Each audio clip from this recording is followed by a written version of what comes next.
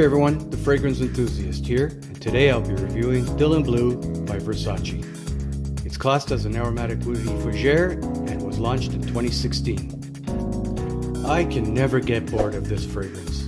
I always get compliments with this one. In the opening, I get a lot of citruses with some aquatic notes, followed by fig leaves, black pepper, and ambroxan. The ambroxan is not too strong like 𝗕𝗟𝗨𝗘, which is a good thing. I do get the incense, musk, and tonka bean in the dry down as well. There is a hint of patchouli, but it's very faint.